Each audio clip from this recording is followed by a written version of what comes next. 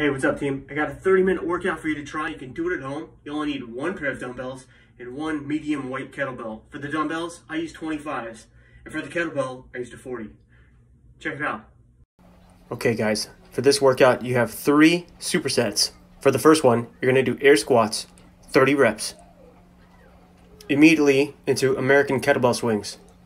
Remember to go above your eye line, 30 reps. Second superset, Romanian deadlift or straight leg deadlift, 25 reps. You're going to go immediately into bent over dumbbell row, 25 reps. Make sure you squeeze those shoulder blades.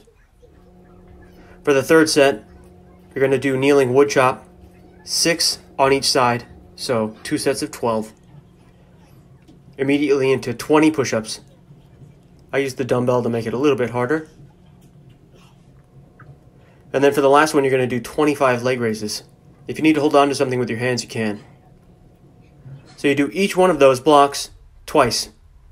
That's what I got. There's the results. And there's the workout. In total, it took me 33 minutes. Thanks for watching. And make sure you subscribe. Jim Firebrand YouTube channel. Have a good one.